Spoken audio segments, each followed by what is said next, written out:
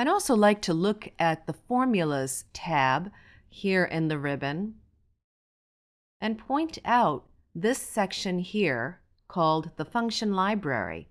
This group is taking mathematical features and simplifying them, making them easy to find. Of course, you have your friendly AutoSum feature.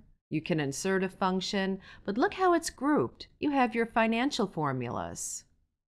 You have your logical formulas, text, data and time sort features, lookup and reference, math and trig, and additional functions like statistical, engineering, cube, and information.